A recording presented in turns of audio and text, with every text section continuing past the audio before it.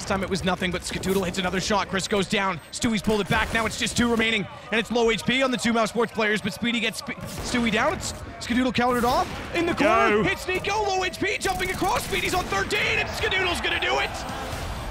28 kills for Skadoodle in the game, and Cloud9 is going to a final. Oh, you can see he's pumped after that one. Another 4-on-2 situation. Stewie and Skadoodle. Skadoodle, fantastic performance throughout this series. That is Skadoodle right there. That is a perfect